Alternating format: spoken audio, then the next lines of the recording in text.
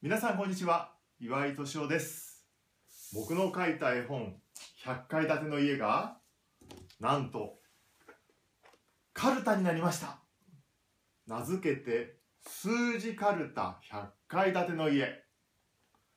箱を開けると中にはこんな遊び方を書いた説明書と一緒にカルタの読み札が100枚、それから絵札が100枚も入ってます。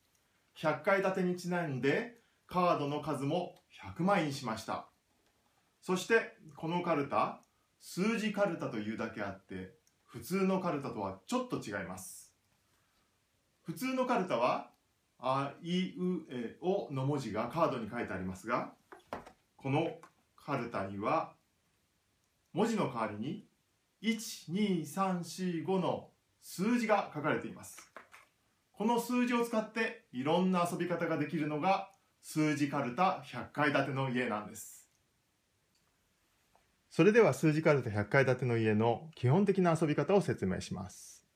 まず、読み札、絵札ともに動物ごとに色分けがされています。なので100枚全部を使わなくてもその日の気分に合わせて枚数を調整して遊ぶことができます。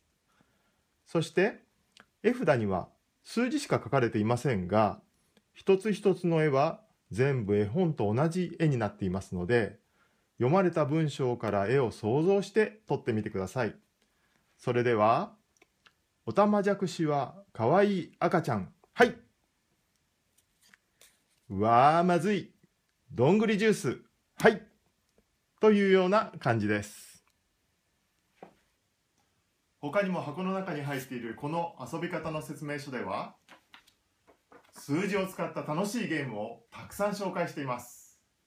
こんな風にいろんな遊び方ができる数字かるた100階建ての家、ご家族やお友達と一緒に遊んでみてくださいね。